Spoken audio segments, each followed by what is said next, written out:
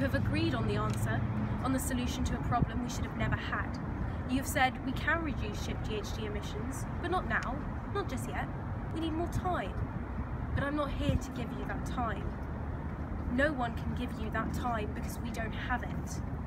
I'm here because when I strike, I'm striking for all of us. I'm striking for my friends and for my teachers and for my family and for you. I'm striking for my dad who loves ships and boats and for my sister who won't be an adult by the time our time is up. I'm striking for the children who made the paper boats you see in front of you. Children who will know that you were on the wrong side of history if you don't change.